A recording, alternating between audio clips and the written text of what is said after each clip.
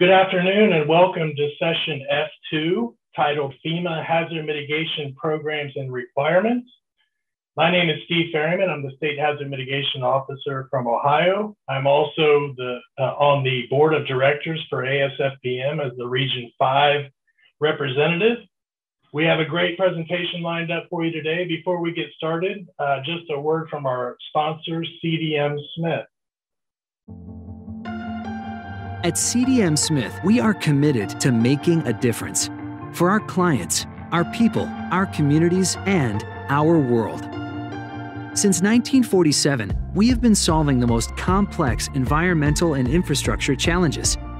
Whether it's making every precious drop of water count through safe supplies, reliable conveyance and sustainable reuse, designing remediation systems and restoring ecosystems, or leveraging emerging technologies and multimodal strategies to connect people, places, and goods.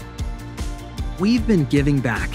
We are global citizens committed to helping communities, our own and those in need around the world. And perhaps most importantly, we've been making the world a bit better along the way. We're CDM Smith, and we can't wait to work with you.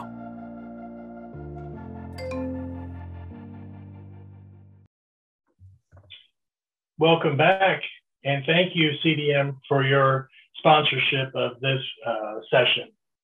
Our first presenter is Lakhia, and the title of his presentation is Overview of FEMA's Hazard Mitigation Assistance Grant Programs 2021, What Applicants Should Know. Lakhia is the Deputy Division Director of Hazard Mitigation Assistance at the Federal Emergency Management Agency. Prior to this appointment, Mr. Lakhia served as the Deputy Division Director for Risk Reduction from 2012 and has also held the position of Acting Deputy Assistant Administrator for FEMA's Recovery Division. Mr. Lakhia has over 10 years experience in emergency management at the federal level and in the private sector. As Deputy Division Director, Mr. Lakhia oversees the administration of over $1 billion annually in hazard mitigation grants, including PDM, BRIC, FEMA, and HMGP.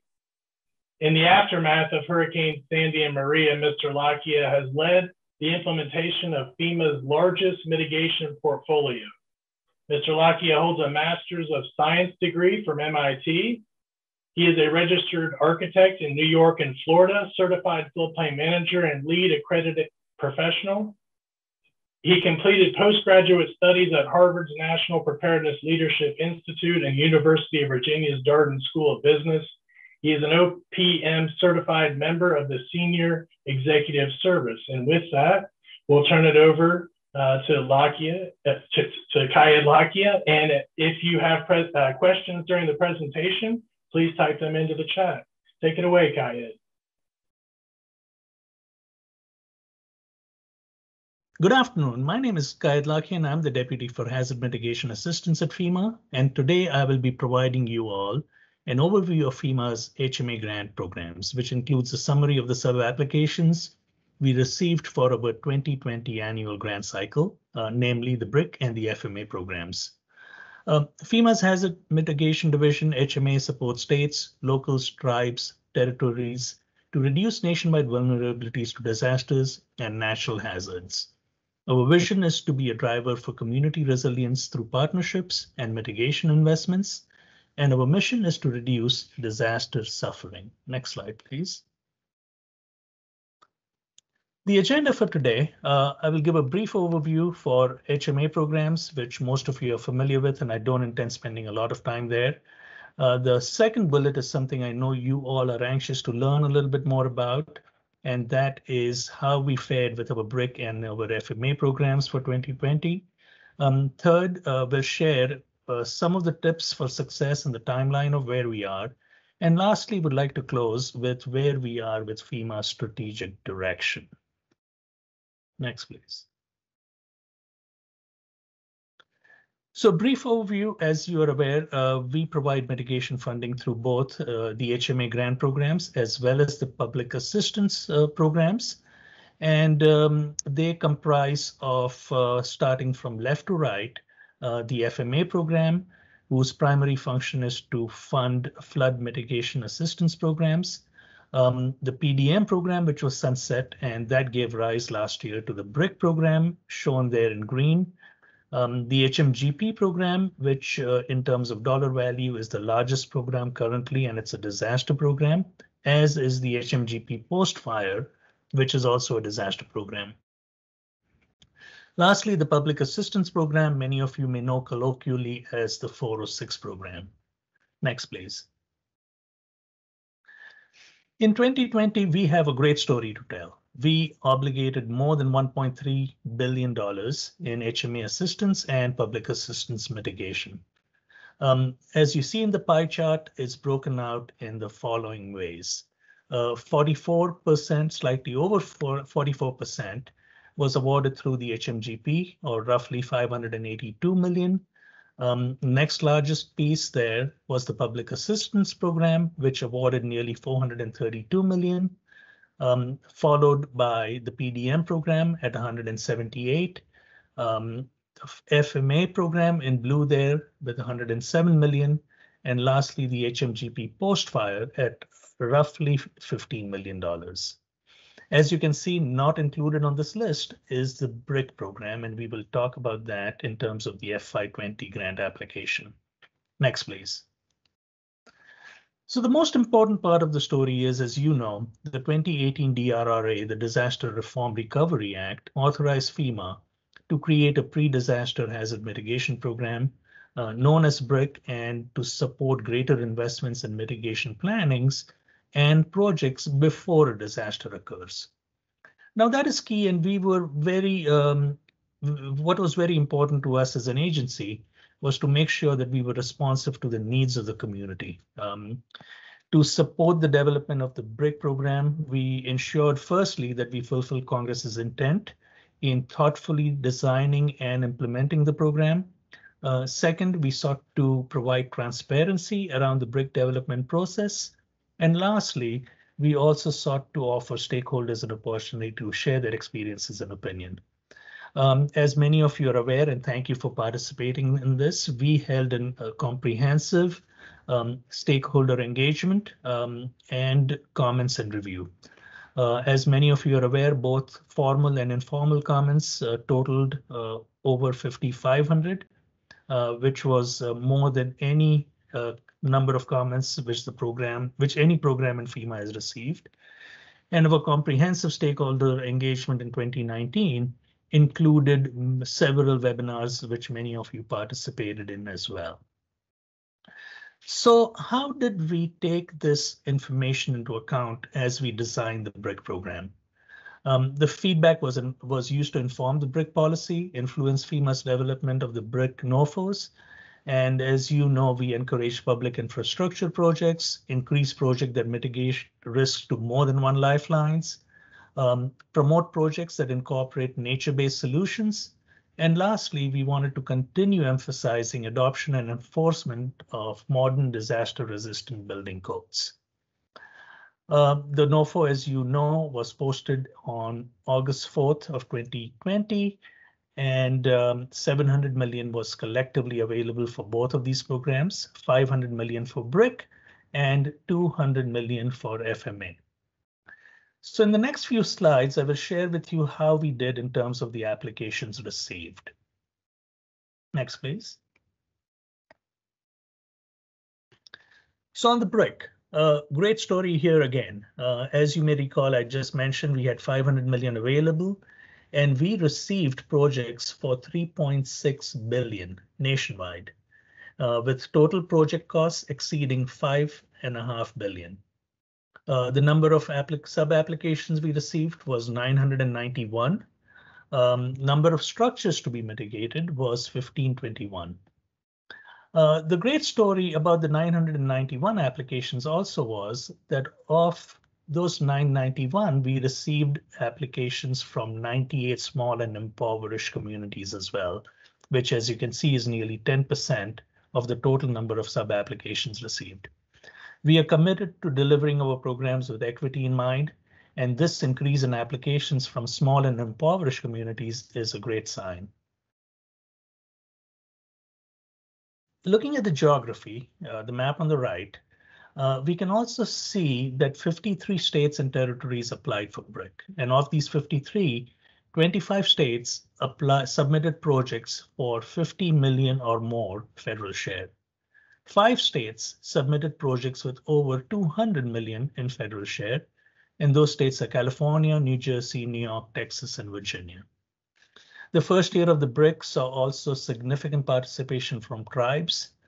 73 sub-applications requested an estimated 22.9 million in funding. Next, please.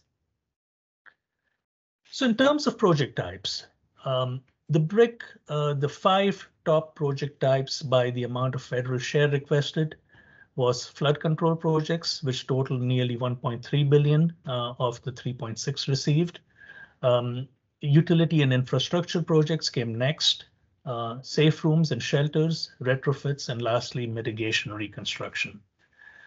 In terms of types of number of sub-applications, not just dollars, again, understandably, flood control came the highest, followed by plan updates, utility and infrastructure protection, engineering, environmental feasibility, and BCA analysis, and finally, generators.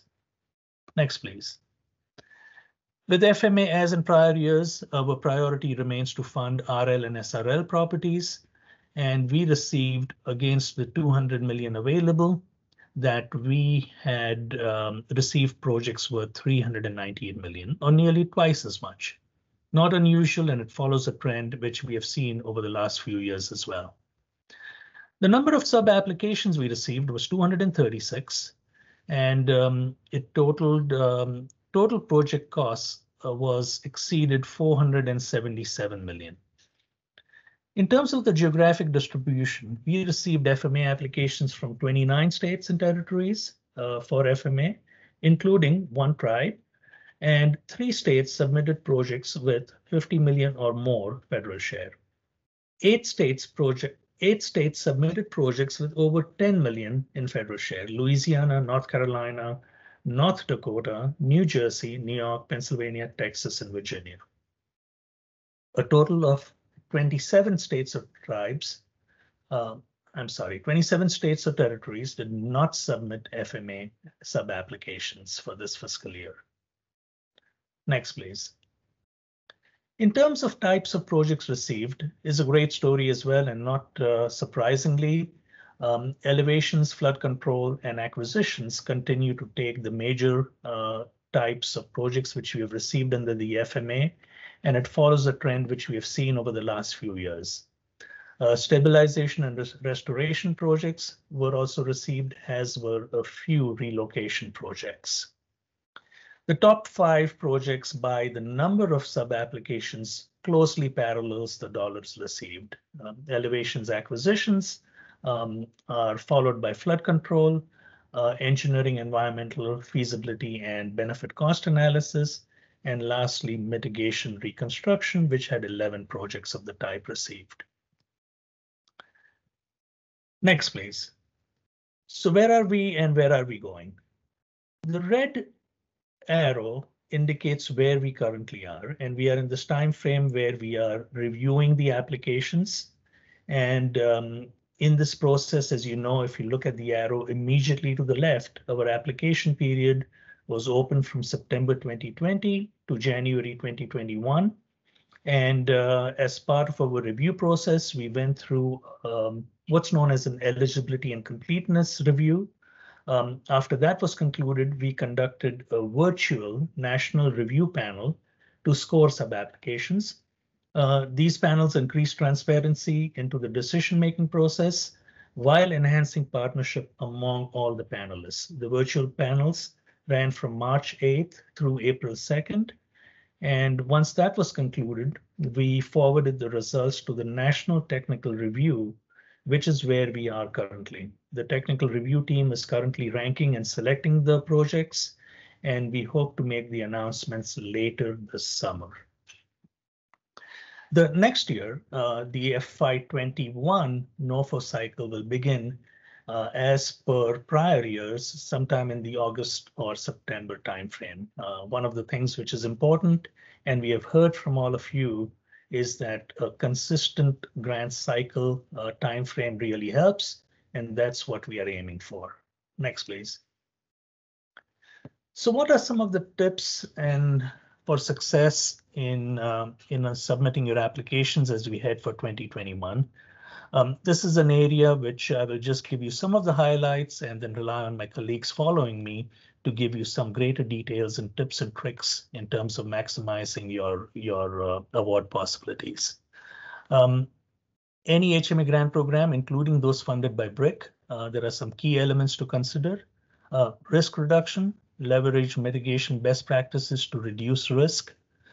Implementation, utilize good grants management and project management principles. Innovation and project planning and implementation, new technologies, smart growth, urban planning design, multi-phase projects. The number of population impacted, outreach, future conditions, which means consider changes in climate, land use, population, and development, and mitigate risk for infrastructure and community lifelines. Some of the challenges we heard from our applications this year was that increasing the speed to obligate funding by reducing complexity, that's a common theme, and in fact is one of our strategic priorities for FEMA as well. Enhancing communication and training provided to HMA partners and applicants and sub-applicants, and assessing the impact of HMA programs in increasing national resilience. Next slide, please. So where are we headed? And I think we are at a critical juncture here as we head into the second year of BRIC.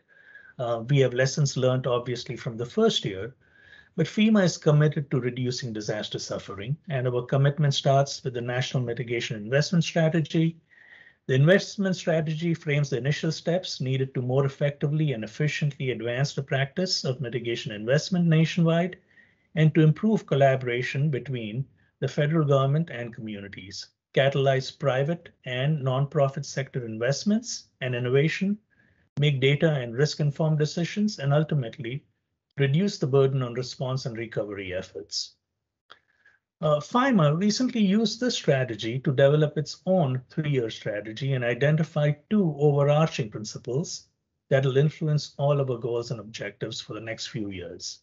First, we make a commitment that we will deliver our programs with equity, and next, we will incorporate future conditions, including climate change, into all our work. So with that commitment, now comes the hard work of understanding how our programs are doing in terms of equitable program delivery and identifying our next steps to move forward. That process is underway right now, and this includes examining how we identify and assess risk, how we consider equity in community planning and project prioritization, and how we ensure that our grant programs are providing funding and are accessible to those most in need, and increasing the number of people who have insurance and live in communities with adopted and enforced building codes. We know that risks from natural hazards are growing, and in tandem, so are the effects of natural disasters on people, community lifelines, businesses, and infrastructures. Climate change is expected to worsen the number of natural disasters, and which leads to increasing costs and impacts. Elements of the BRIC program are designed to address climate impacts and climate change, and we continue emphasizing inclusion of nature-based solutions and future conditions in our projects. We are examining funding levels for capacity and capability building and looking at how to incorporate a lens of equity in the competition criteria. Per the executive orders of President Biden on climate change and equity, we want to prioritize projects going into the future, and we want to create a level playing field and equal access to all our grant programs. And the final slide, please. With that, I thank you all. My email is included that. Should you have any questions, please feel free to contact me, and I look forward to the Q&A session following this presentation. Thank you all. Thank you, Mr. Lakhia, for that great presentation. We have a number of questions rolling in here now. And I think that the first one that we'll start out with is, what can you tell us about next year's Notice of Funding Opportunity? I actually began by thanking ASFPM for hosting this event. Can you hear me clearly? Great, thank you. And also that we have a chance to present our programs to the larger community. This is a highlight of our year every year. For the NOFOS for FMA and BRIC, what we are looking forward to this year is the same which we have for the past several years, based on feedback we have received from all of you, that we would like to have a consistent cycle for funding each year for the non-disaster grants. And we are optimistic that as it clears through DHS and OMB, which it is going through right now, we'll be able to announce by the end of August the actual opening of the grant application for 21. Great, thank you. And what kind of changes can we anticipate in BRIC next year? Steve, I knew you were going to ask me that question. We can't share much because obviously we haven't got the NOFO approved yet by all the parties. But one thing I can tell you is, first, on the positive front, we know that the program will be at least 500 million. Our next presenters are Eric Kenney with CDM Smith, and he is co-presenting with Manny Periton and Jordan Williams. The title of the presentation is Technical Observations from the Inaugural BRIC Application Cycles. And a little bit about the lead presenter here, Mr. Kenney. He is a senior project manager with CDM Smith. For the better part of a decade, he has focused on supporting FEMA on a range of tasks, including the Hazard Mitigation Assistance Grant programs, supporting HMA program improvement, and technical and benefit cost analysis reviews of HMA grants. For the last 5 years, has led the contractor support for the National Technical Review of the non-disaster grants, supporting the review of over 1,900 applications for the pre-disaster mitigation and flood mitigation assistance programs, as well as hundreds of HMGP applications nationwide under multiple disaster declarations. Mr. Kenney and Mr. Periton, please take it away. Good afternoon, and thanks for joining us today. My name is Eric Kenney, and I'm presenting with Manny Periton. Together, we're leading the team that is currently working to complete the technical review of BRIC and FMA applications. And by currently, I mean they're literally finalizing reviews as we record and present this. Over the next 20 minutes or so, we're going to build off the information Kai had presented and dive a bit deeper into the technical observations, best practices and pitfalls from the FY20 BRIC and FMA cycles.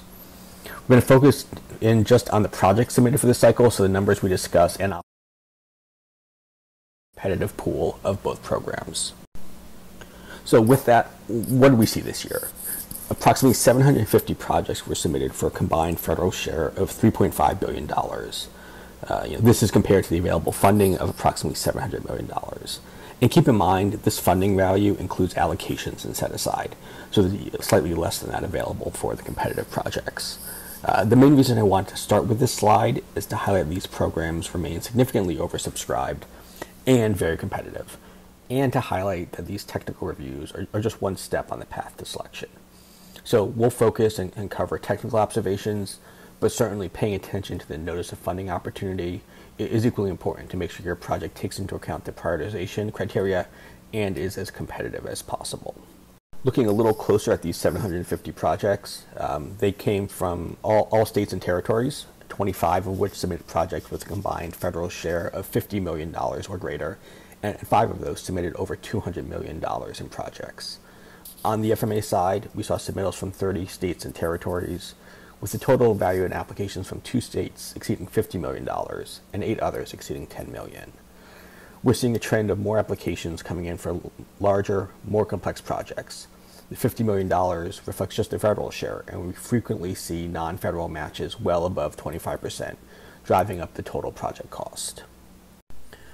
We saw quite a few newer things this year. A new HMA program, innovative project types pulling from the BRIC mitigation action portfolio, a focus on nature-based solutions, a number of microgrids. I believe this is the first time we've seen them during the competitive cycle, as well as large-scale seismic retrofit projects. We also saw the increased use of ecosystem services. This is likely driven by the removal of the 0.75 BCR threshold for their inclusion. And with BRIC allowing phased projects, we saw those for the first time, often associated with large-scale flood risk reduction projects. Finally, this is the first year that version 6 of the BCA tool was required for all applications, and we transitioned into FEMA Go. So we're working with a new program in a new system with some evolving program requirements. That said, the core requirements of the technical review remain the same.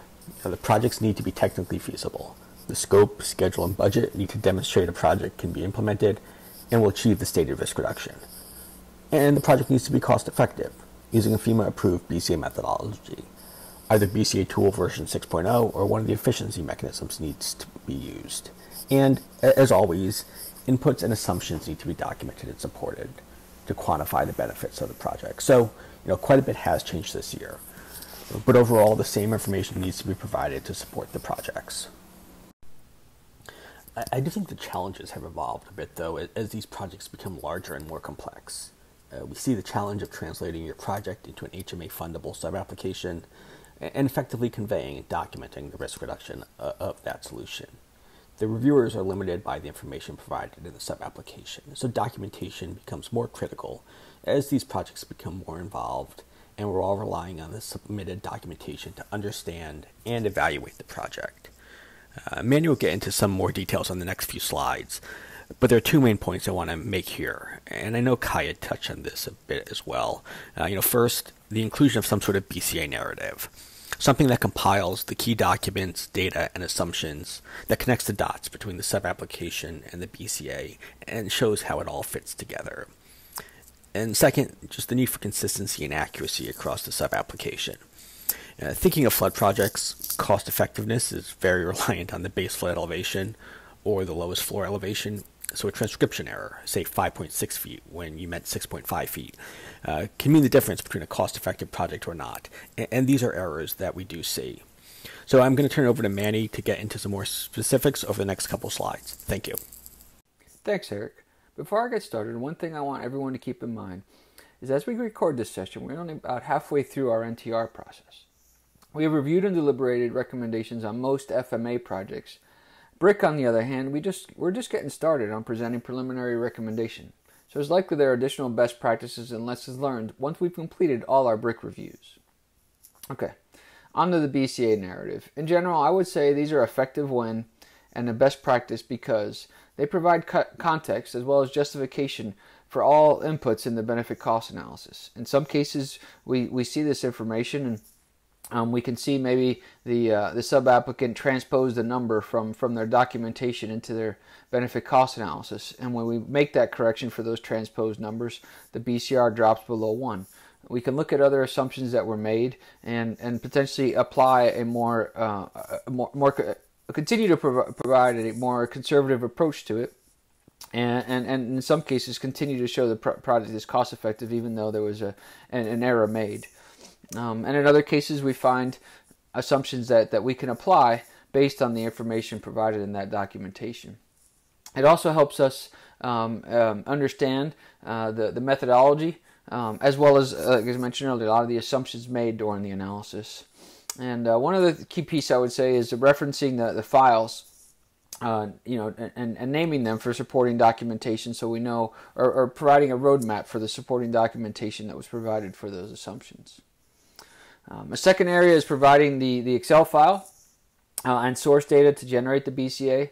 Our reviewers will validate and the methodology used and make corrections accordingly. So having that BCA helps us with that process. In some cases, the PDF report that's generated by the software can be incomplete. Maybe the entire PDF doesn't generate. A key assumption isn't documented in that PDF. And there's a key input that's missing that our reviewer cannot verify. And then also it helps us visualize and verify how the BCA was done. If it was done maybe before a recent software update was released, we're actually seeing that this year with some of the analyses that we're doing. Some of the BCAs were done before a software update was done, which has impacted the calculations, and we're able to see that and adjust accordingly because of that update.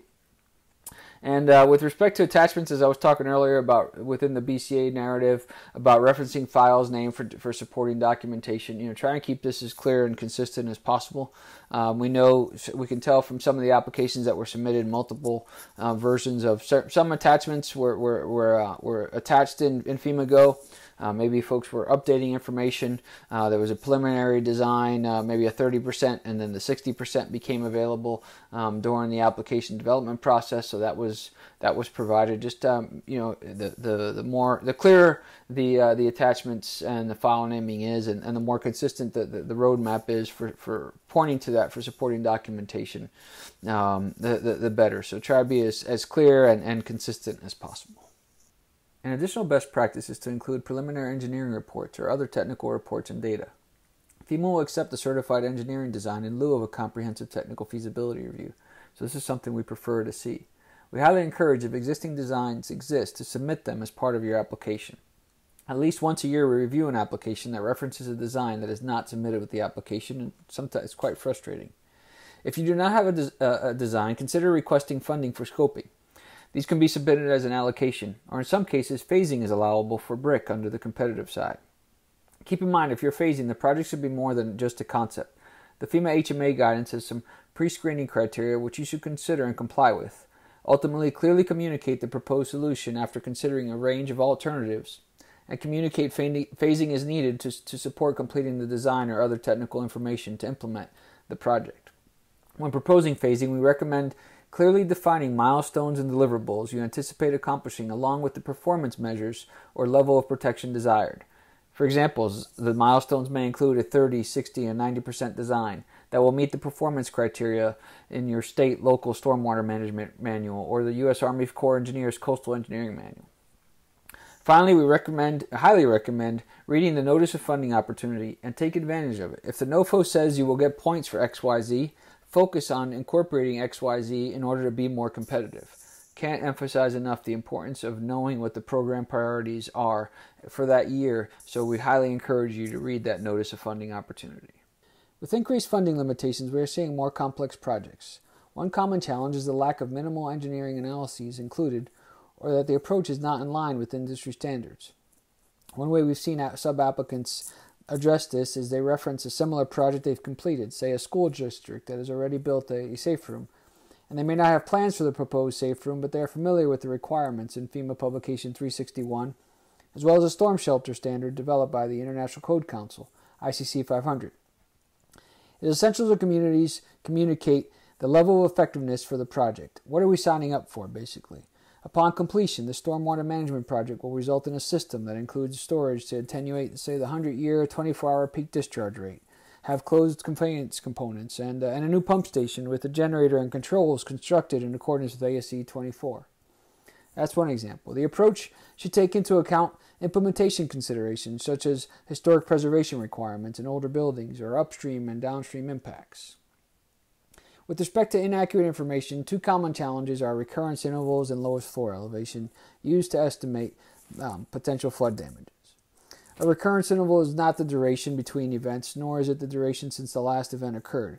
Instead, it is representative of the probability that the given event will be equaled or exceeded in any given year. The 2011 FEMA Supplement to BCA Reference Guide has information related to support estimating a recurrence interval. In addition, the BCA tool has an unknown frequency calculator built into it that can help estimate recurrence intervals as long as you have 3 historical damage events over more than 10 years. With respect to the lowest floor elevations used to estimate flood damage, it is important to explain the basis for the estimate of that lowest floor. For example, one sub-application includes detailed topography collected by LiDAR or other means, then assumes 1 foot above ground elevation for slab-on-grade buildings, 3 feet for those on crawl spaces, and 8 feet for those that are clearly elevated, and they include representative buildings to support their assumptions.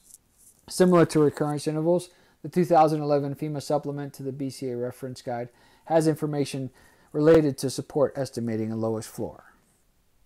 Similar to the lowest floor elevation, it is important to ensure you properly apply elevations from the flood insurance studies or other modeling data, particularly water surface elevations, which are often used to estimate exposure to flood damage. In addition, when using historical damages, like insurance claims data, it is important to verify those claims are applicable to the project area. Avoid using county-wide claims data when a project is only benefiting a subdivision. I think an effective tool for this challenge is a benefiting area map, along with a map of before and after mitigation conditions. These tend to help illustrate the effectiveness of the project as well as the applicability of the data provided. On the previous slide, I touched on some of the challenges related to recurrence intervals. We are looking for the probability that the given event will be equaled or exceeded in any given year. This is not the same as the elapsed time between events. In some cases, there may be reports or other data to help estimate the recurrence interval for historic events. And to reinforce a point I made on the previous slide, the BCA tool has an unknown frequency calculator built into it that can help estimate recurrence intervals as long as you have 3 historical damage events over more than a 10-year period. Finally, with respect to sea level rise, you can incorporate it into your BCA to indicate and illustrate that the increased exposure exists due to flooding, meaning at the same probability of occurrence or recurrence interval, you are likely to have more damage. With that said, if you're expected to apply the same logic to your design, for example, if you assume the BFE will be 1.5 feet higher due to sea level rise over the life of a residential elevation project, then you should be elevating the home to at least 1.5 feet above the design flood elevation.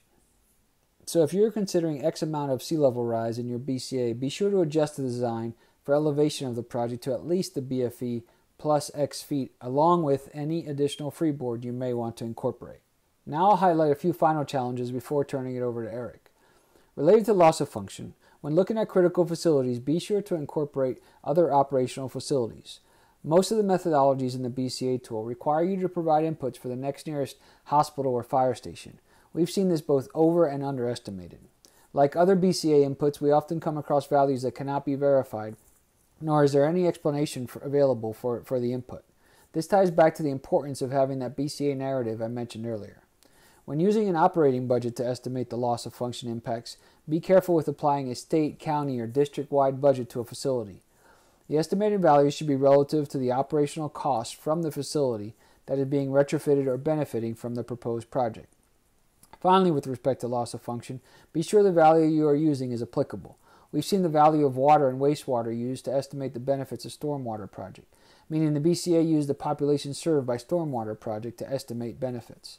Those water and wastewater values are intended for loss of function of a utility. Another area of emphasis, and I think this is the third time we've mentioned it in this presentation, is to ensure you are clearly and consistently describing the intended level of protection. Ensure the design, estimated after mitigation damages in the benefit cost analysis, and other supporting documentation and narratives consistently designate that level of protection. Finally, make sure you clearly connect the hazard and the probability of it occurring with the risk reduction project. For example, if you have a project entirely focused on improving stormwater management during future rainfall events, but the recurrence interval is based on coastal storm surge events. Before turning it over to Eric, I want to point you to the HMA Technical Review job aids the agency has published. I encourage you to reference them. Here's an example of one of the flood risk reduction job aids, which apply to most of the large infrastructure projects we review. These have been out for a few years now, and we are seeing applications with supporting documentation that follow these job aids, and they have been effective at communicating the technical feasibility of the proposed project. Thanks, Manny. A lot of what we discussed is not only applicable to the large infrastructure projects, but also to acquisition, elevation, and mitigation reconstruction projects. And I wanted to spend a little time on those here. 2/3 of the FMA projects and a handful of BRIC projects were for these project types. So what tends to trip up these projects? For acquisition projects, it's often substituting the fair market value where the building replacement value should be. The cost to replace the structure often differs significantly from what it would cost to purchase the structure. For elevation projects, see a large number of older, perhaps slab-on-grade structures being elevated, often to very high heights, and they often lack documentation confirming that the work can be safely done. We also, and I know Manny touched on this a bit, see a lot of confusion around the lowest floor elevation and how high the structure will be elevated or elevated to. This can often be a result of misreading the elevation certificate or confusing the final elevation height, say 2 feet above the BFE, with how high the structure will be elevated, perhaps 4 feet from BFE minus 2 to BFE plus 2. And for mitigation reconstruction, especially where the scope is a bit unclear, is this mitigation reconstruction or an elevation project? There can be confusion around the $150,000 federal share cap. Does it apply to this project, and what costs are subject to that cap? Pre-calculated benefits are, another great tool when used correctly. Here I'm focusing on those for acquisition, elevation, and mitigation reconstruction, but they also exist for wind retrofit and non-residential safe rooms. Again, these are great tools when used correctly, and we do see some common errors. We see pre-calculated benefits being applied for structures outside the special flood hazard area, or we see structures that are attempting to use the substantial damage waiver approach, either being outside the SFHA or without documentation of the substantial damage determination. We see aggregation of benefits for structures evaluated with pre-calculated benefits with those evaluated using a traditional BCA, or the sharing of benefits between acquisition and elevation projects, neither of which is allowable. Location factors are a great way to account for the increased project cost in some areas, but they need to be supported with an appropriate reference. There's not a single required source. We tend to see perhaps the same 3 or 4 each cycle, but it does need to be provided to support that factor. Along those same lines, this cycle we've seen the use of an inflation factor to adjust the pre-calculated benefit, and that's just not an allowable approach. Finally, mitigation reconstruction can use the elevation pre-calculated benefits, but that $150,000 federal share cap still applies, so it's important to keep that in mind. To sum it all up, a lot of data goes into these applications, and as much as those data can be organized and present a clear roadmap of how the project meets HMA technical requirements, that'll really increase the chances that a project makes it through the technical review. And again, that's just part of the process. Make sure you're considering the NOFO, especially as these projects get more competitive. Keeping in mind those priorities will ultimately increase the chance that a project gets selected and funded. Thanks for your time this afternoon. We hope we've been able to clearly summarize what we're seeing as some of the primary best practices and pitfalls, and we welcome any questions you may have. We're also interested in understanding what could be done to help make this application development and review process easier to navigate. Are there tools, guidance, or additional different feedback that would be useful in the review memos? So really welcome, again, any questions you may have or comments. Thank you, and we'll open it up for questions. Thank you, Eric and Manny, for that very informative presentation. We have a few questions that have come in here over the chat, and I'll start with, we find in applications to our state, which is California, that applicants often do not provide their existing condition/risk information, such as inundation maps or special flood hazard area. Are you finding this is a nationwide issue? Sure. I'll take this one. Yes, we do. And we see this across all hazards for that matter. For us, we see this map, an inundation map that the question is being asked from as kind of vulnerability assessment. So, we see an H&H study for a watershed that helps us see what the current conditions are, and then hopefully with the modeling, what the after conditions are. Same thing applies for buildings. We see buildings that are proposed to be retrofitted, and we have no idea what the existing conditions are like. So it is I would say it is a challenge, if you would, nationwide and across multi-hazards as well. It's always a challenge when you submit these applications. When they leave the community or state, you always have to write them like the person that's going to end up making the funding decision doesn't know a thing about it, because 9 times out of 10 they don't. And so it's always best to include more detail than not. Another question here is, can you give an example of how to incorporate or demonstrate positive climate change impact when submitting an application? Sure. So I guess what comes to mind for me, and I don't know if it's the context of the question, but from a climate change standpoint, we think a lot about sea level rise and greater flood risk, if you would. And we see that incorporated into some of the flood risk reduction projects, whether it be a drainage project or I would say a residential elevation project. The key thing I think with that is to make sure, one, you document the basis for why you pick the amount of, let's say, sea level rise, but more than anything, secondly, is make sure your project incorporates it. Don't say your risk or your hazard is that much greater, but you're still going to design to the current, let's say, BFE type thing. So make sure you're incorporated into it. And in terms of demonstrating positive climate change, the one thing that comes to mind now is a new policy, from an environmental standpoint, environmental benefit standpoint. I know there are some that are out there. So if that's something that you're incorporating into your project to help with reducing the impacts of climate change, you're allowed to count those benefits more than you were in the past. So hopefully that helps a little bit with that question, Steve. Okay. So one thing I was curious about, along with the new grant program last year in BRIC, we also had a new online application system to take those grant applications in FEMA Go. And whereas historically we've always used e-grants. And I'm just curious if you noticed a difference in some of the issues or problems that you were seeing with the grant applications when you had to switch from e-grants to FEMA Go. Sure, and I can address that one. I think overall we liked working in FEMA Go. I think a couple of the key things that we saw as definitely an improvement from e-grants is the ability for just more of a narrative. There's a lot more free-form text fields that allowed folks to enter a lot more information there, just in the application itself about what the project is, and that really allowed us to get a better understanding without clicking through each attachment initially. So more details is always mostly better. I would definitely say it was kind of another area where consistency across the application became more important, as there was more opportunities to put text in there as opposed to just a scope of work attachment.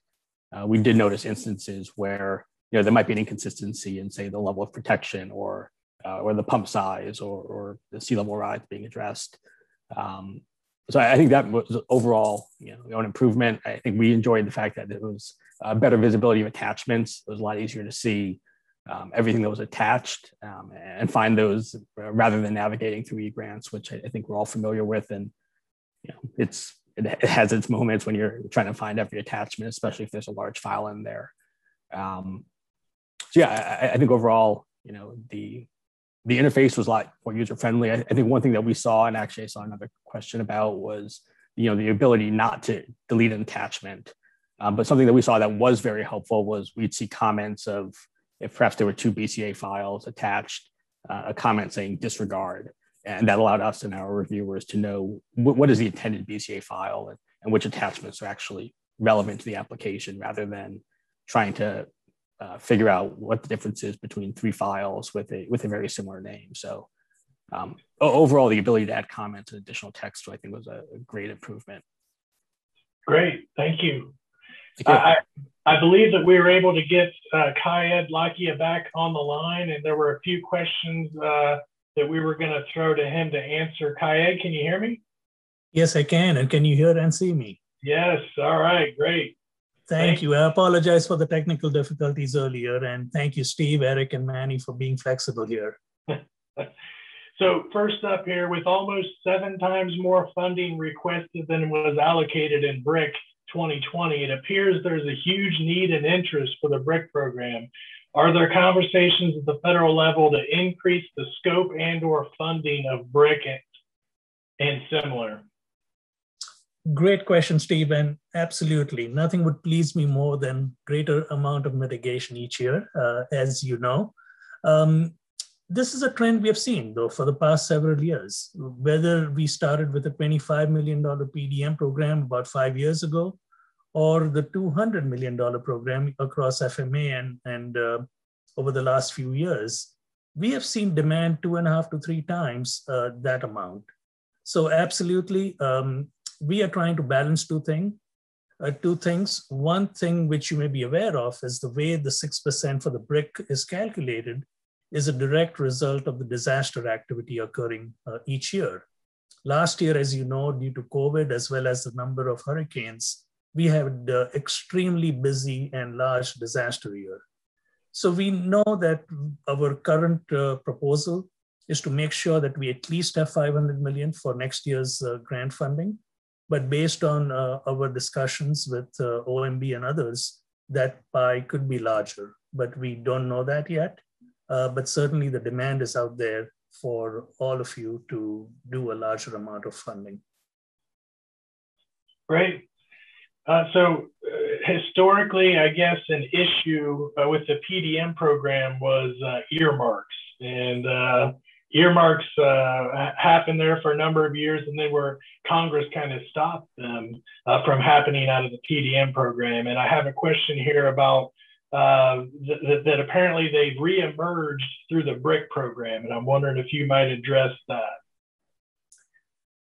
Yes, actually, and without getting into a lot of the details, yes, it is something which did emerge this year again at the request of Congress. The House Appropriation Committee provided congressional members until April 16th, that is last month, to submit earmark projects. And that period was extended until April 30th. To submit the request along with letters supporting as to why this project would be a suitable project and it would meet some of the eligibility criteria. To the credit of Congress, one of the things we requested and they paid attention to us is that let's make sure that we fund mitigation projects. So one of the suggestions we had was, could we make sure that the BRIC eligibility criteria is followed for these earmark projects as well? And that's certainly the case. We want to fund good mitigation, and that's what our aim is through these earmark projects as well. Thank you. Okay, well, thank you all. We're out of time for questions, but thank you very much for your presentations and popping back in to answer a few more questions, and we'll go on to our next presentation. Our next presenter is Mr. Chris Levitz with AECOM and Sarah Murdoch with the Nature Conservancy. The title of their presentation is Making Nature-Based Solutions Possible with Hazard Mitigation Funding. The Nature Conservancy is working with AECOM to further a collective understanding and approach to capturing FEMA hazard mitigation assistance funding for nature-based solutions. TNC and AECOM are developing a guidebook to help communities plan, apply for, and fund nature-based solutions. And so we're looking forward to this presentation from Mr. Levitz, who is a coastal engineer and resilience manager in the Houston AECOM office. He has 15 years experience with a focus on planning and engineering efforts that develop ecological and community resilience specifically related to riverine, urban, and coastal flood risk. Mr. Levitz? Hi, my name is Sarah Murdoch, and I direct the U.S. Climate Resilience and Water Policy for the Nature Conservancy. Thanks for joining us for the session today titled Making Nature-Based Solutions Possible with Hazard Mitigation Funding. I'm joined today by Chris Levitz, the Gulf Coast Coastal Engineering and Resiliency Manager at AECOM. I'm going to kick things off and then hand that over to Chris for the remainder of the presentation. So the threat is evident. Climate change combined with development in risk-prone areas is leading to escalating impacts from floods and wildfires and other impacts throughout the world. The traditional response to disasters and investment of federal disaster funding is to rush to build back, to get things back to what they were before pre-disaster. The response is understandable, a desire for communities to get back to normal. Yet we know that this misses a significant opportunity to use federal funding to reimagine and invest in solutions that deliver greater, more sustainable, more resilient outcomes in the face of continued disaster threats. A solution that the Nature Conservancy would like communities to consider is investing in nature. So-called nature-based solutions should be considered either in and of themselves or in conjunction with more traditional great infrastructure projects, particularly when thinking about mitigating flooding and wildfire. The essential component of nature-based solutions, the terms natural infrastructure and green infrastructure are also used, is that they enhance natural ecosystems to mitigate disasters and hazards. A core tenet is that nature-based solutions offer multiple benefits: environmental, economic, and societal benefits, as compared to gray infrastructure, which is often designed and built to address one challenge and often undermines environmental or other societal benefits. There are examples of this work now all across the U.S. in all types of ecosystems, from coastal wetland restoration to enhance the scale and health of wetlands, to levee setbacks that reconnect floodplains to rivers, reducing flood risk, to sustainable forest management designed to reduce wildfire risk. A goal of TNC has been to socialize what we mean by nature-based solutions and to make the case for these solutions by actually investing in and developing many varied types of projects in various ecosystems and geographies, and contributing to the science that measures the multiple benefits of this work, including the risk reduction benefits. The work that Chris will be talking about today came about because we saw an opportunity and a need. We had long been advocating that FEMA invest greater mitigation funding in nature-based strategies, that they promote this as an allowable category of mitigation work. We've also been long advocating that greater pre-disaster mitigation funding is needed. So when the Stafford Act Amendment passed Congress, creating the new FEMA Building Resilient Infrastructure Communities program, the BRIC program, which will result in much greater funding being available for pre-disaster mitigation. And FEMA did promote nature-based solutions as an allowable use of the program launch. We saw a need now to turn our attention to state and communities and eligible applicants who will be applying for this funding.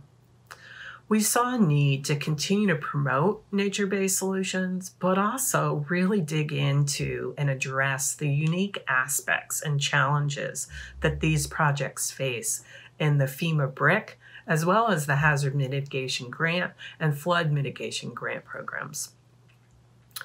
We hired AECOM to draft this guidebook with us, wanting to create a resource and a tool for communities to help provide them with the information needed to assess project options, provide guidance on what project information they would need for an application, and also key information on application process, key points of contact, process dynamics. Ultimately, it is drafted to guide a successful FEMA mitigation grant application. It digs into unique challenges of conducting a benefit cost analysis for nature-based projects, which is required by FEMA, and provides detailed case studies of projects that have successfully secured various types of federal funding, including FEMA funding.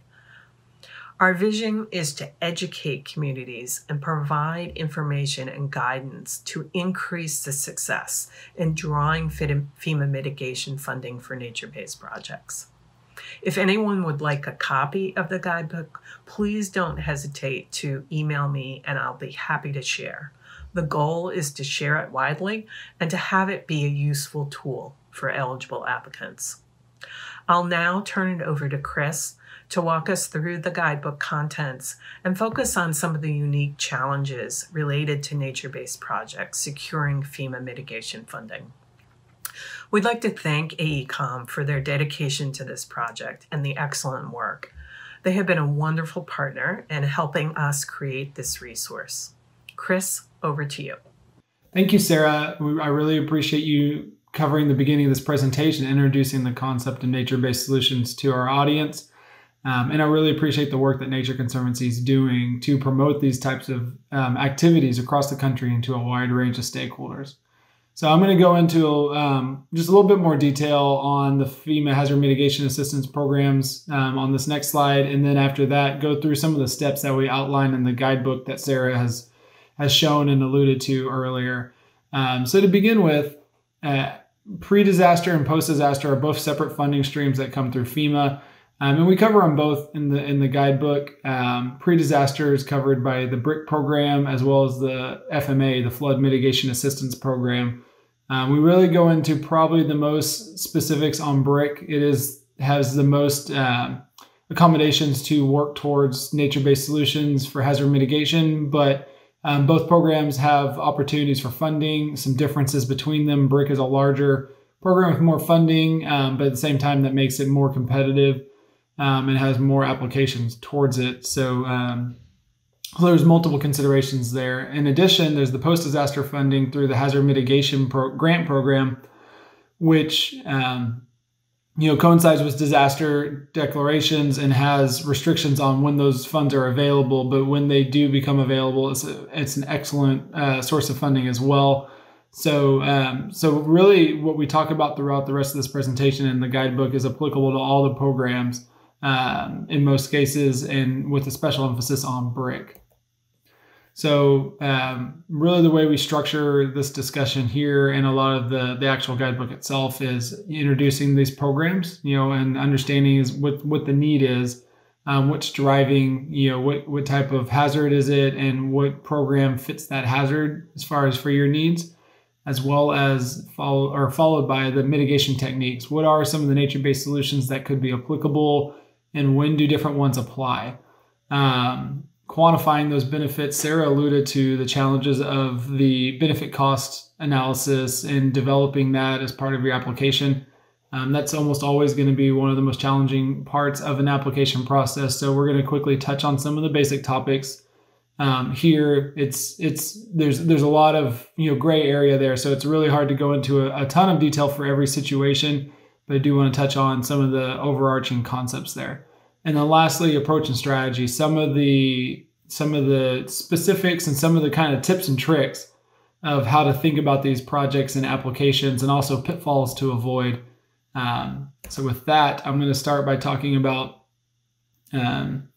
what our steps are and how do we address this. So as discussed, first thing is understanding what's the need. So what is the hazard that's being mitigated? Once you understand that, what potential nature-based solutions can be developed to address that hazard? And so that's kind of almost like the alternative analysis. What choices do you have there? And then you want to screen those alternatives for understanding those local conditions. Sometimes you may have a general type of project or solution that may not work as well for a specific community or location or site characteristics. And once you've kind of done that screening, you want to then prioritize based off of some of those secondary benefits. Now, that's under the assumption that you've identified solutions that can and will meet the quantified benefit thresholds with the BCA analysis. So it's really kind of that separating some of those that achieve the base goal, which ones that have some of these ancillary benefits, some of these qualitative benefits that really support it. And once you've done all of those things, which solution is most likely to receive funding? And if you go through those steps, in theory, you should really be at that point. So understanding the hazard, knowing what the problem is as you go there. And Sarah alluded to flooding, both riverine and coastal, as well as wildfire. We're not going to go into much detail here on wildfire, given that this is for ASFPM, but most of these concepts that are covered for flooding are also applicable for wildfire. There's some differences in funding. It's also worth noting, as we talk about comprehensive solutions, that in some of the regions of the country, that addressing and mitigating wildfire also does provide flood hazard risk reduction subsequently. So understanding your risk, understanding your hazard, if it's traditional flooding, not coastal, you have kind of the difference between riverine, which is fluvial, and then urban, which is pluvial. And urban's a more complex situation. A lot of times there's a lot more detail on what could cause localized flooding. And so there's different solutions for that. Similarly, when you go coastal, storm surge is a completely different mechanism causing flooding in the coast. It's a much more high energy scenario in most cases, and so different solutions are required there as well. So once you understand your hazard, you really want to move on to mitigation techniques. So for riverine and urban flooding, there's a range of concepts that can be applied. And there's a couple of things I just want to touch on here. You see something listed here like culvert upgrades, and you think, well, that's a traditional structural type of solution. Why is that listed as nature-based solution?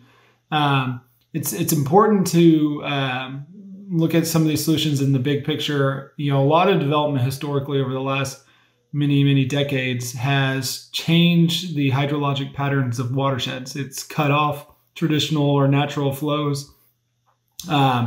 And restoring some of those natural patterns is critical in a lot of these areas.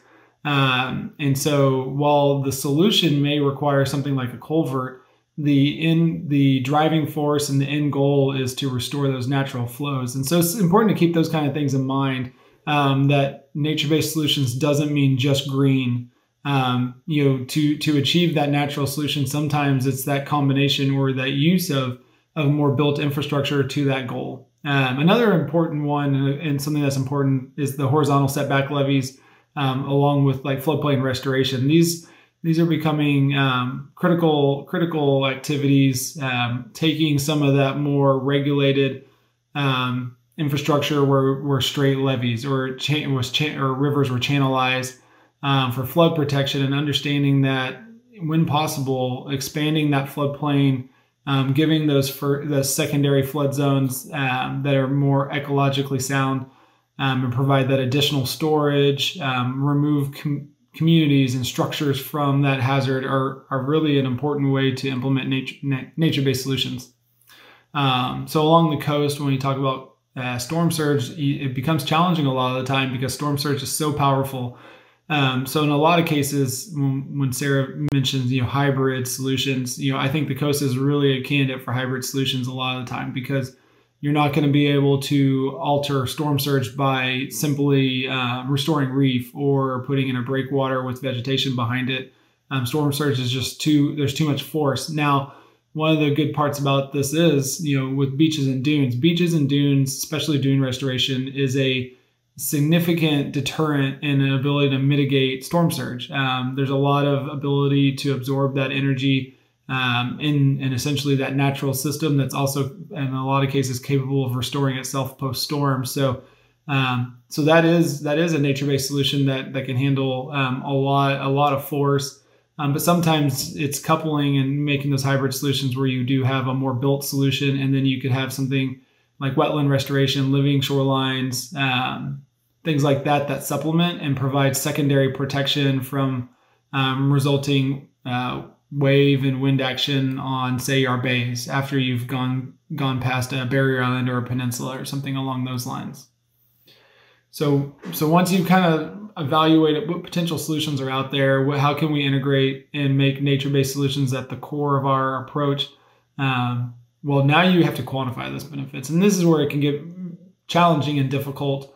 And this is really, often the difference between a successful project application and not, because it's very yes or no. You're either able to provide a benefit cost analysis that meets the needs, or you can't.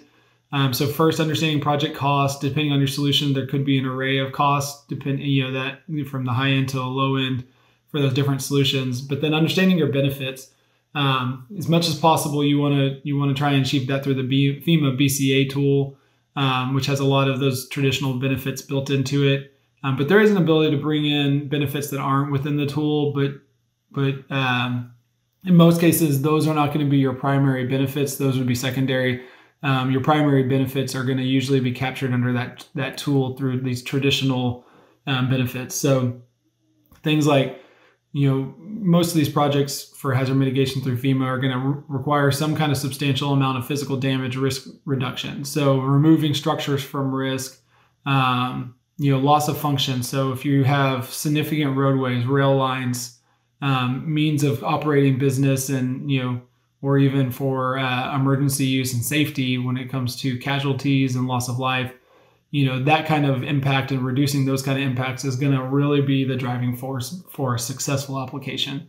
One nice thing is with nature-based solutions, you're going to still need to check the box with those traditional benefits, but it also provides avenues towards things like, these ecosystem space, creation and restoration that will only provide additional benefits beyond what you had anyways. So it's a kind of a cherry on top in a lot of ways.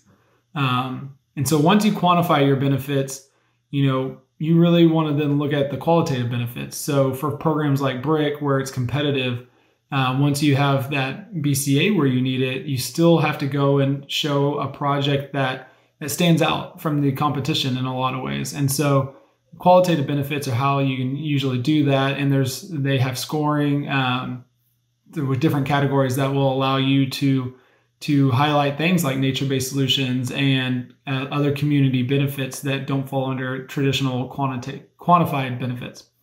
So under this, things like on the riverine and flooding side, we talk about being able to have projects that are functional now and in the future. So things like looking at increased rainfall intensity down the road, and how can a project adapt to that? Is it going to be functional if you see increases in those risks? And that's a big part of a lot of these. When you talk about stabilization, do you have a project that can function now and in the future? And you want to really highlight that ability for your project to adapt. And a lot of times that's where these nature-based solutions really shine, is the ability to adapt and maintain resilience in the long term with changing conditions.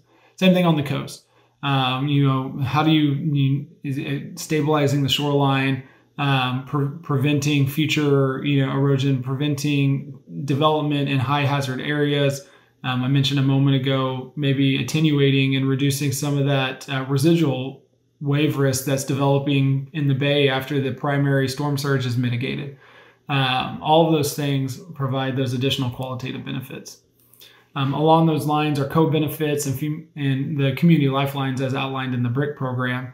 So creating economic opportunities, social vulnerability, equitable solutions is a big factor. There's a lot of emphasis on that lately. So if there's opportunities and a focus on making these equitable solutions that benefit different social classes and portions of a community, that's an important thing to note. And you can see the icons there for the community lifeline. So adding those into your considerations of how you're going to provide those types of benefits through your project for communities can really help a project stand out as well. And the last thing I want to touch on is the approach and strategy. So, it's just little things that might help a project stand out. And some of the stuff that we've seen for advantages is just stepping outside your maybe your normal space and understanding the big picture of a project and thinking about, if you scale up, are you going to capture additional benefits? Obviously, if you scale up a project, you may see additional project costs, but do the increasing benefits outweigh that increasing cost? Along those lines, sometimes when you start looking at the scale up, you start to understand that there may be opportunities to increase your stakeholder group, your project partners. And increasing that not only provides other avenues for helping to fund project matches and things like that, but it also increases your benefits. It also shows well to the reviewers of these project applications to show that you are working towards a more holistic, comprehensive solution. And then same thing with residual benefits. Thinking about what else is your project doing that's positive, things that you may not think of. Maybe you're focused on the ecological side, but you step back and you realize, oh, this is going to provide additional storage for the community upriver or downriver, or along the coastline nearby. It's going to provide additional shoreline stabilization for them as well.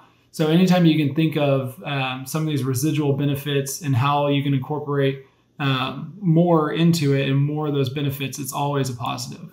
The flip side of that is, what pitfalls can you avoid? So things like understanding that while qualitative and some of these ancillary benefits are fantastic and help with scoring, you have to address those quantified benefits first. Those have to take priority.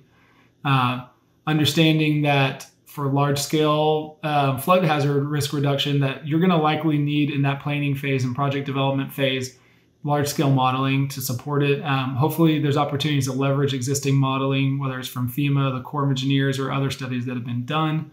But just understand that that's going to be in most cases necessary, because that's the technical basis to justify those benefits you're showing. We talked briefly about showing both current and long-term hazard protection and risk reduction. So you need a project that has that big picture in mind. And then one key thing to understand is with some of these levy projects and others, you run into an issue of potentially having a federal project overlap with your project, or your project's part of a federal project, and then there's some FEMA HMA funding restrictions where they may not be eligible projects at that point. So important to keep that in mind. So with that, I'm going to wrap this up and tell you guys thank you for tuning in, and we hope to hear from you in the question and answer session. And thank you so much to Sarah and Nature Conservancy as well, as our other contributors, Nate, Taylor, and Erica, who aren't a part of the presentation but definitely helped us put this together. So thank you so much, everybody, and we hope this was helpful, and we look forward to talking to you again soon. Thank you. Thank you very much, Chris and Sarah, for that great presentation. We have a few questions here. I guess the first one that I was thinking was that, the mitigation project process starts with mitigation planning. And in Ohio, that's coordinated by county EMA directors. And they may not always be kind of nature-based minded. They may be more, we need to get the water out of here quickly, bricks and mortar type infrastructure folks. And I'm just wondering if you had any thoughts around how to get nature-based oriented people involved in the mitigation planning process early on to kind of plant those seeds of the importance of these types of green solutions, so that they can carry on up through the project and eventually get funded. So I'll take a stab at that. Thanks for that question. It's a really good question. It's something that the Nature Conservancy has focused on a lot in terms of really thinking about the hazard mitigation plans and trying to make sure that nature-based considerations are woven into and brought into those plans. And as you say, the folks who are putting those together usually don't have kind of ecological backgrounds, and this definitely, isn't top of mind for them. So a couple things. One, we've done our own training internally to have our folks understand how to reach out to and talk to more the emergency managers or the SHMOs, or some of these key folks who are integral to FEMA grant process at the state level. And so the guidebook does capture some of that in terms of kind of, as I alluded to in my intro, processes and kind of key people in the process. But you're exactly right. I think another role we try to play is bridging that divide and bringing in maybe state or local floodplain folks to meet up with their emergency management folks, because oftentimes they can deliver that kind of information and perspective. But it really does take kind of collaborative, bringing folks with different disciplines together, and kind of holistic planning processes really help do that. So that's really important to kind of bridge those different disciplines and folks who wear different hats. Great, thank you very much. Another question is, what are some of the more frequent or common type of obstacles that you've encountered in trying to get nature-based solutions funded, not only through the FEMA grant programs, but maybe other grant programs as well? So I'll step in and start there. I think one of the biggest challenges with nature-based solutions is, and this might also kind of touch on one of the other questions that was asked about, the economic viability of nature-based solutions. A lot of the value we see with nature-based solutions comes not only in the present, but also in the future conditions. When we talk about hybrid solutions, a lot of time that structural, more kind of gray side of it addresses the need need now, but there's difficulty for those kind of solutions to adapt and change and be viable long term. And then you have to come and you look at, either retrofit or entirely redoing projects. Whereas one of the goals with doing nature-based solutions is developing a project that is adaptable and sustainable over time and more resilient. But because of that, it's also harder to justify a lot of times those benefits when it comes to federal programs, given the focus on current conditions, which is understandable, and there's reasons for it being that way. But some of those benefits that you as a community or group of community or stakeholder that are out there become harder to capture because of that. Things like future development that hasn't occurred, and there's some ways of capturing that to an extent, but a lot of that's not totally possible under the current format to realize. And so a lot of times nature-based solutions are a work in progress along with community planning and development. And so it's those changes that are less tangible in the current but more in the future. I think that's where it's hardest. And there's work to be done to try and make sure we can capture those kind of benefits, because that's really where nature-based solutions seem to stand out. Okay, thanks, Chris. I'm wondering if you might offer up some recommendations for perhaps how some of the FEMA programs specifically might be changed or modified to maybe better to fund nature-based solutions over gray solutions.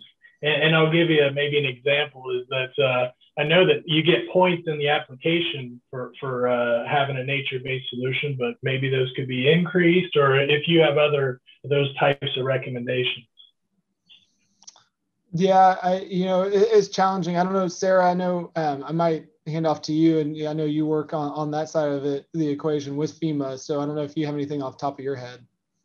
Yeah, I mean, so I work on federal policy. So my role is to kind of think about some of these changes that will be helpful in the long term. And, it's been brought up a lot, but the benefit cost analysis process is very cumbersome, and it's very challenging, and it's pretty technical. And so that brings up both equity issues for communities that are smaller or rural or disadvantaged, being able to go through that process and successfully put forth projects. So we do think there are ways to revise benefit cost methodology further. FEMA's done some great work to make some changes and try to open it up for nature-based projects, but there's definitely more that can be done, especially to address the equity issues related to advancing projects. I agree, and thank you for that. That's actually a perfect lead into our last question here is, can you give us some examples of successful NBS projects that have been built or funded in smaller communities, perhaps like 30,000 or less? I have one example, Chris. I don't know if you have. No, go ahead. Well, we did one project, I know, in a community called Bayou Labatry in Alabama, project called Lightning Point, in a place called Lightning Point. It was not FEMA funded, so I don't know if this is a great example because it wasn't, but it was, it did have some federal resources. It might have been Gulf spill funded, and so it did have some federal resources that went into it.